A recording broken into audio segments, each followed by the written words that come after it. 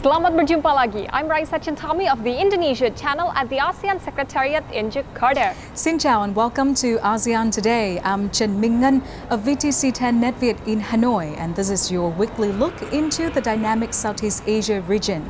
We begin right here in Vietnam, where the bodies of 39 Vietnamese were returned home. All were found dead in the back of a refrigerated truck in Essex in the United Kingdom on October 23rd. They arrived at Hanoi's Nội Bài International Airport on November 27th. Their families were assisted by several groups in the cost of getting them home. The truck drivers accused of 39 counts of manslaughter after admitting to assisting illegal immigration plans. The victims total 8 women and 31 men and boys. Myanmar's leader faced an international court over genocide charges involving an ethnic minority. In a 3-day hearing that began on December 10th, Aung San Suu Kyi urged judges at the International Court of Justice in The Hague to throw out the case brought by Gambia. It alleges that Myanmar's military actions against the country's Muslim Rohingya included indiscriminate killings, mass rapes, torture, and the displacement of 750,000 people. Suu Kyi appealed to the court to let her country's judicial system adjudicate any crimes. Although the focus here is on members of the military, I can assure you that appropriate action will also be taken against civilian offenders in line with due process. There will be no tolerance of human rights violations in the Rakhine or elsewhere in Myanmar. The Nobel Peace Prize winner has received international criticism for not speaking against alleged abuses. A decision is due within several weeks. Global defense leaders gathered in Bangkok for the 6th ASEAN Defense Ministers Meeting Plus, and they reaffirmed their commitment to joint efforts to promote regional peace and tackle threats of all forms. ASEAN defense leaders meet with counterparts from 8 dialogue partners, including China and the United States, on November 17. They discussed traditional and non-traditional security challenges such as terrorism and cybersecurity. They also held in-depth discussion on maritime challenges, including those relevant to the territorial conflict in the East Sea. We'll hear from defense leaders directly in our Hot Seat segment. South Korea will play a key role in the building of Indonesia's new capital city. That was one of the results of a major trade summit between the two countries. ASEAN Today's Dalton Tananaka is in Seoul with more on that and details of a broader framework. Dalton. Raissa, a successful meeting between Indonesia's President Joko Widodo and South Korea's President Moon Jae-in wrapped up successfully on November 25th in Busan, 325 kilometers southeast of this city. The occasion was the ASEAN-Korea Commemorative Summit, where the two leaders witnessed the signing of the Comprehensive Economic Partnership Agreement. Indonesia will get broader access to the South Korean market, specifically industrial, fishery, and agricultural products. South Korea would get wider access in Indonesia for industrial raw materials that would facilitate investment. Saya senang melihat kemajuan hubungan bilateral Indonesia dan ROK, termasuk kerjasama yang konkret dari kunjungan saya ini. On the issue of Indonesia's planned capital relocation from Jakarta to East Kalimantan, South Korea will provide technical assistance in urban planning and design and development of public works and housing. President Widodo said the new capital will be designed as a smart, green, and safe city. Plans are for the overall agreement to be signed in the first half of 2020. Raissa, back to you in Jakarta. Thank you, Dalton. The 30th Southeast Asian Games kicked off in the Philippines on November 30th.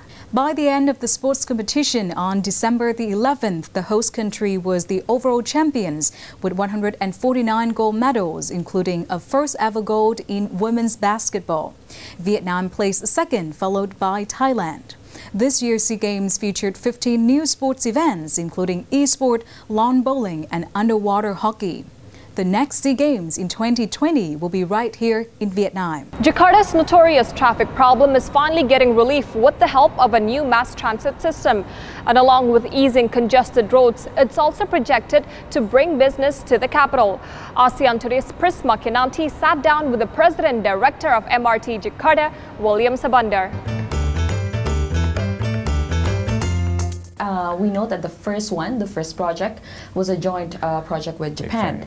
How was the investment? Was it a good investment though? It's a good investment for the first project. Yeah, we built this 16 kilometers line with the investment value is about 1.2 billion US dollar. Yeah. It's G2G projects actually, and MRT was assigned by the central government and the provincial government to do the project. Yeah, with this confidence, I think. Why I said because with 1.2 billion, you can have a benefit in terms of economic growth 10 to 20 times of that number, because now you see the development along the line. It will bring impact to 12 to 20 billion US dollar. The first phase, the ROI was predicted to be 4 to 5 years.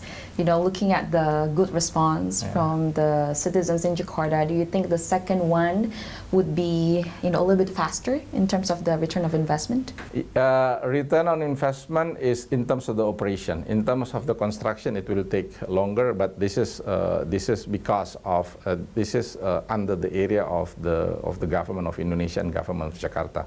When I talk about return in terms of the operational investment, it's very much to cover the operational cost of the MRT Jakarta, and you are right.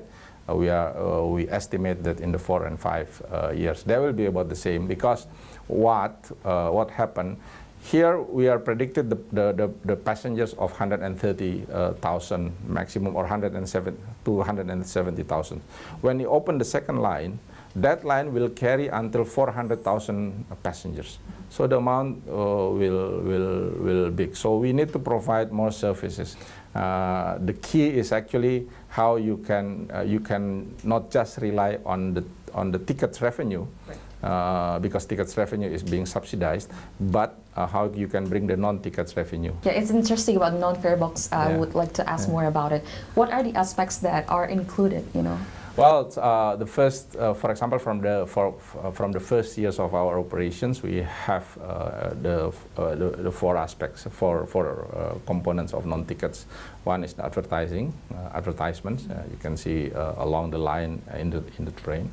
The second one from the naming rights. You can see our station is being named. There are a few of it. There are a few of it, and then some of this the property the developer bring. That's all the private sectors, so we work with them on bringing the naming right. The third one is on the telecommunication systems. This is also, and the fourth one is on a retail system. Out of those 4, which one gives the biggest contribution? The biggest is coming from naming rights and advertising, which is about 90% of the What of about our the income. Amount? This year's the total non-fare box is about 225 billion rupiahs, yeah, and I think 200 billion is contributed, or more. It's actually contributed from those 2 components. Okay, the success of MRT Jakarta, a lot of people are eyeing to have, you know, the same public transportation system in other cities outside Jakarta. Do you think this can be a benchmark? Probably, you know, in the next capital city of Indonesia. We want to be the benchmark, and then our target is to set the MRT Jakarta to operate at the international standard. The second phase of the system is predicted to begin operation in 2024. More ASEAN Today is coming up shortly. The status of regional peace and stability. Defense leaders in the hot seat. Next.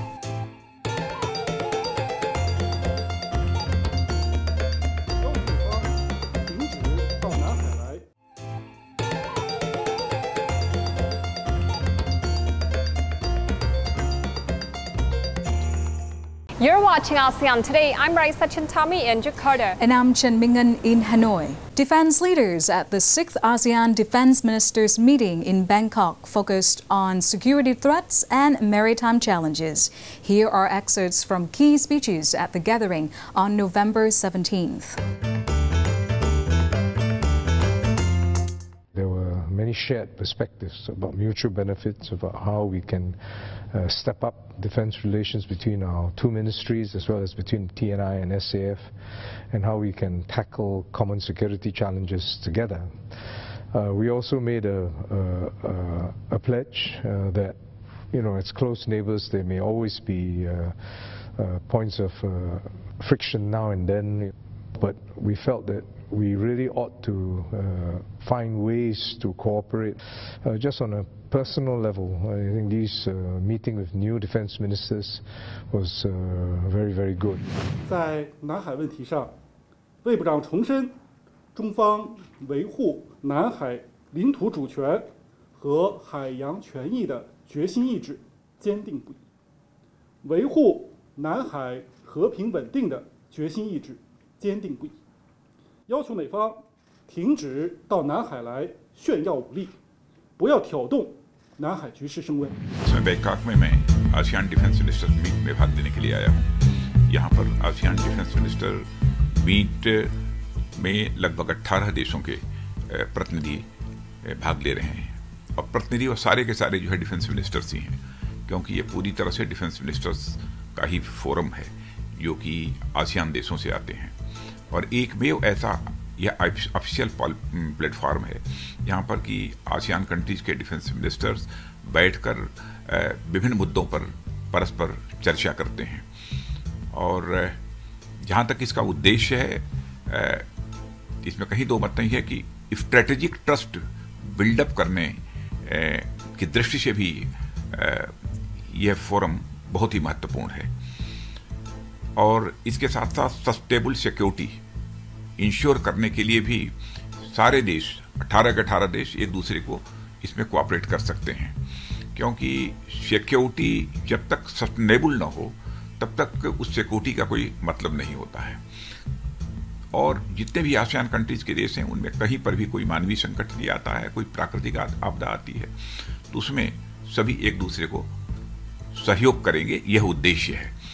आतंकवाद का सवाल हो, maritime security का सवाल हो, military to military cooperation का प्रश्न हो, मिलिट्री मेडिसिन का प्रश्न हो, इन सब सारे मुद्दों पर खुली चर्चा इस प्लेटफॉर्म पर होती है।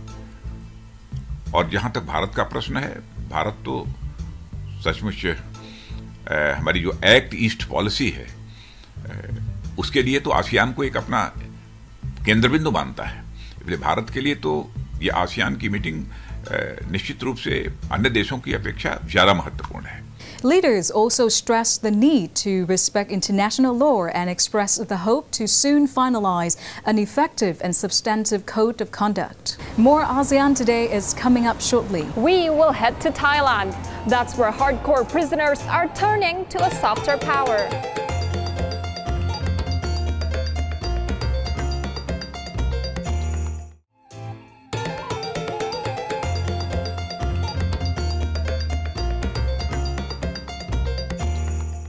This is ASEAN Today. And we are coming to you this week from Jakarta and Hanoi. Foreigners know it as the Bangkok Hilton, while Thais have nicknamed it the Big Tiger.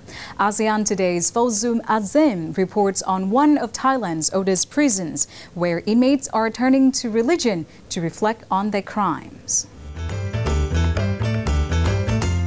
The Bang Kwang Central Prison in Bangkok has a reputation for being one of the harshest and most unforgiving prisons in the country. Its severe overcrowding takes a heavy psychological, physical, and mental toll on inmates. It wasn't built to be an ordinary prison, but a penitentiary for the worst offenders who are serving life sentences and those on death row awaiting execution. For the almost 6,000 inmates here, being in their 6x4-meter cell with 40 other inmates for 15 hours every day is the harsh reality for life behind bars. Kai is a convicted killer. This prison has been his home for more than a decade. Before, every day from waking up to eating, showering, go to bed, I lived in shackles. They were sealed to my ankles 24/7. Every second you know that you are no longer free. The prison's condition have caused many prisoners to lose either their life or their sanity. But a new prison program is hoping to change this and help reform the character of inmates through art, religion, and self-reflection. The art of sculpting Buddha statues has been adopted here for 30 inmates. Boredom makes inmates think of bad thoughts because they live with other criminals. We want to change their mindset with activities they can connect with. Sculpting through Buddhism allows religion to polish their minds. Around 95% of Thais are Buddhist, and it is widely believed that making Buddha images provides an opportunity for reflection and meditation. I didn't think I could do it. I didn't have much concentration because of my time in prison. But I started to enjoy it, and I become so focused that I don't want to leave my chair or even take a break. That's what happened to all of us. And as Sky learns how to shape and mold the clay into sacred forms and figures, he realizes that he also has the ability to shape and mold his own destiny. Fauzul Azim for ASEAN Today. Here are several events on the ASEAN calendar. The Binalabal Festival 2020 will kick off the new year on January 1st in the Philippines. The Royal Langkawi International Regatta will be held from January 6th to the 10th in Langkawi, Malaysia. And the 2019 Chingay Parade will color the streets of Singapore from January 31st to February 2nd. A major shopping street in Indonesia's Yogyakarta province is a popular destination for unique and low-cost souvenirs. ASEAN Today's Raissa Nadira takes us there. Jalan Malioboro is the most famous street in Yogyakarta, a shopping haven for visitors. Many shops and small-scale stalls offer numerous souvenirs, from batik fabrics to handmade items. Clothing in beautiful motifs are made into t-shirts, blouses, shirts, sarongs, wallets, pencil cases, and bags. Yang pertama, kita harus teliti barangnya ya, karena itu kan kebanyakan handmade. Jadi mungkin agak kurang rapi atau maklum buatan tangan kan. There are unique wooden toys such as bicycles, cars, trains, and helicopters. Abundant accessories, sandals, and belts are laid out everywhere along the street. Part of the fun is being able to strike a smart bargain, because the art of shopping here is to get good quality, unique souvenirs at low cost. Kalau yang di pinggir-pinggir kayak gini emang konsepnya harus tawar-menawar gitu Mas, tapi harganya relatif lebih murah kok daripada kalau yang di toko-toko. After shopping, tourists can try Yogyakarta's diverse street food. It's best to ask for the price of the dish first before deciding to eat at this lesehan, where local items are typically eaten while sitting on mats. Many places do not list down prices in the menu. Yang menarik dari Malioboro ini tempatnya itu tidak pernah sepi, Mas. Terus apa ya? Di setiap tokonya itu tuh ada ciri khasnya, yaitu batik. Malioboro Street is 500 meters away from Lempuyangan Station in the center of Yogyakarta. Tourists can take an andong, a cart, becak, a trishaw, or the Trans-Jogja bus service to come and spend their leisure time here. Visitors enjoy taking pictures in front of the iconic nameplate of Malioboro Street to mark their arrival in this popular Central Java destination.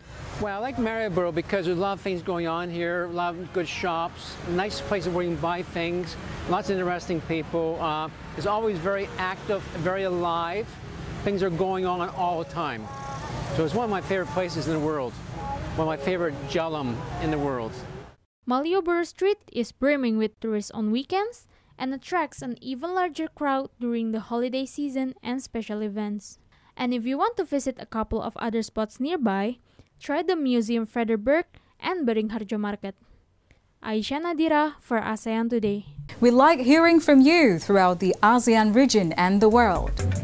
All of our episodes are posted on YouTube, so check us out there if you can't find us on your local TV channel. Then let us know what you are thinking or what you want to see on the program. Email us at aseantodaytv@gmail.com. Post something on our Facebook page or tweet us at ASEAN Today TV. Indonesia continues to grab global visitor attention. That's right, Minh. ASEAN's biggest member just won another honor. The lifestyle magazine Condé Nast Traveler named Indonesia the top visitor destination on its list of 20 countries for its island resorts and luxury hotels. The 2019 Reader's Choice Award surveyed 600,000 people. Thailand was in second place, the Philippines in 8th, and Cambodia 19th. I think Vietnam should be on that list too. And that's ASEAN Today. I'm Raissa Chentami in Jakarta. And I'm Ngan in Hanoi. Thank you for watching, and please join us again next time.